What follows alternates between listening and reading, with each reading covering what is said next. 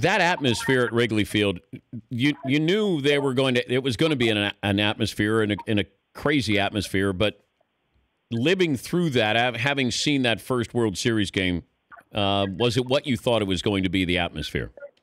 It was fascinating, Dan, because yes, before Game 3, it was Mardi Gras in the streets from about 11 a.m. in the morning. I mean, it was Mardi Gras, New Year's, all combined together. Then when they lost, and then they lost the second game as well, and they still weren't hitting, it was a weird dynamic last night. And I spoke with Anthony Rizzo about this, and I asked him, what was it like playing in this game with all this tension? And he said, I almost had a heart attack 3 times on the field. And he said, one thing that I felt was the nervousness of the crowd.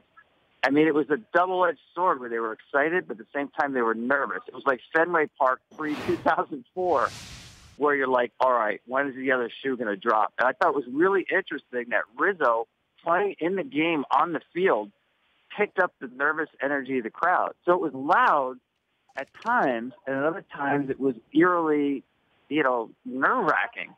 So it's really different dynamic in that park than anywhere else.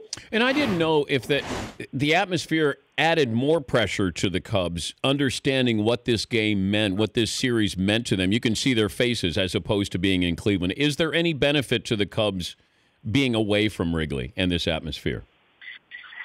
I would say the only benefit is you got Kyle Schwarber as the DH. Yeah. It's a much better lineup. He's going to give you a better at-bats. Atmosphere, I didn't think Cleveland was that loud. When things were going well for them, they were. But it was really cold in Cleveland, Dan. So it's one of those games where people have their heavy jackets on and gloves. And, that one game that was 4 hours, a lot of them were leaving school night before it was over.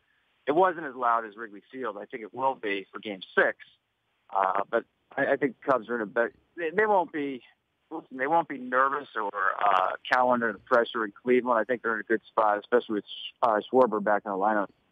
The Dan Patrick Show, weekday mornings on Audience.